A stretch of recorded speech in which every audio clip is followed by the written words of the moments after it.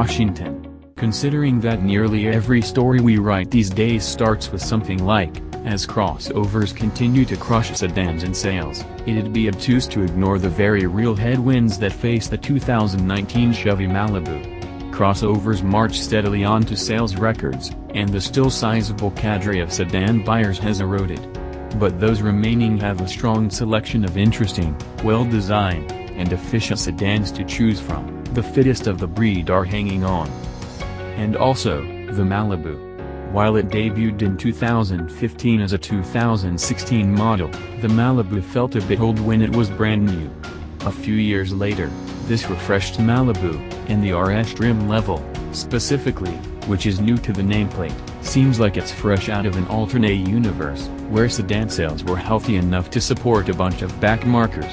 Remember, Ford is killing the Fusion, once a solid mid-packer. At the moment, it seems like the automakers have decided that being fourth or sixth fiddle to the big dogs isn't worth the effort. And yet, the Malibu. It is here, and it has a new face. The RS trim, which consists of a black grille, a blacked-out body badge, unique 18-inch alloy wheels, and a dual-outlet exhaust, takes aim at the Accord Sport and Passat R line. It, like other Malibus, also ditches the old 6-speed auto for a new CVT. The engine remains a 1.5-liter turbocharged inline-4, and also remains somehow well matched to this car's size and weight. There's nothing different of note about the RS's interior. Compared to the old Malibu's face, the new Malibu has larger upper and lower openings, filled with a distorted diamond mesh. Chevy calls it black chrome, but for all the world it looks like black tinted plastic. The headlights are similar, but improvements in low beam lighting force some elements to move down into the reshaped lower lamps, like the daytime running lights. There's less bright work and more aggression to the front fascia overall, mirroring Chevy's current corporate design language. Around back, dual exhaust tips poke out from a revised lower fascia, replacing the tuck tips hidden behind the old Malibu's bumper skin. They're rounded, oblong quadrangles, loosely resembling the taillights, which themselves are unchanged. A spoiler juts above the trunk lid. The 5-spoke wheels split at their tips. Is this what counts as sporty in the midsize segment? Don't expect any contribution to the sportiness from the powertrain. The 1.5-liter engine and CVT are adequate, but neither rises beyond that descriptor. Frankly, the Malibu feels immense, but as we found out in 2016, it's not terribly heavy, so the 1.5 works just fine here. Its ride, handling, and power delivery are unremarkable, few demerits and certainly no plaudits.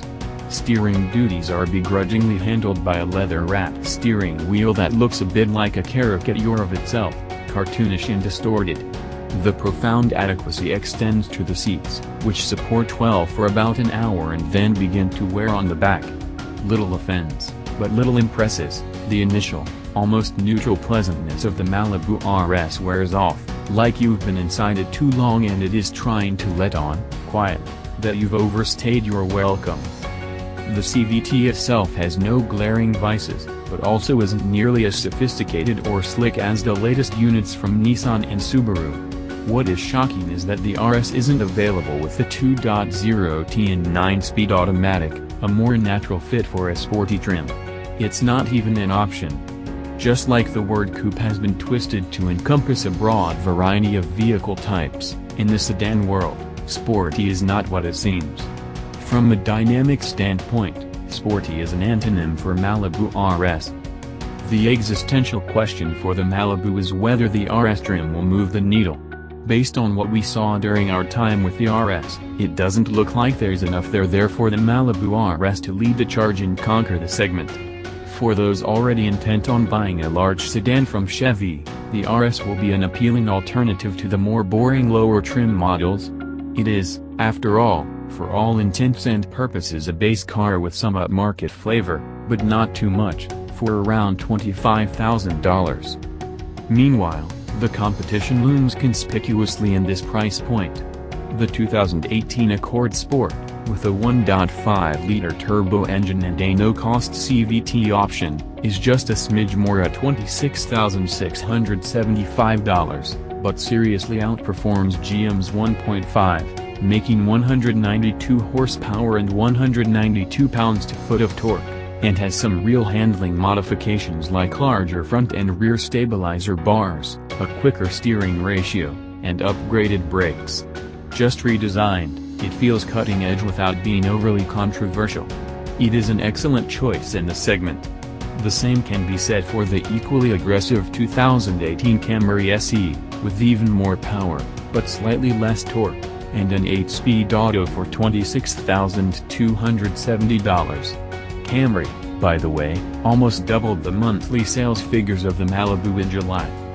The Malibu RS doesn't offer enough, with enough pizzazz, to offer a serious challenge to similarly priced and positioned competitors.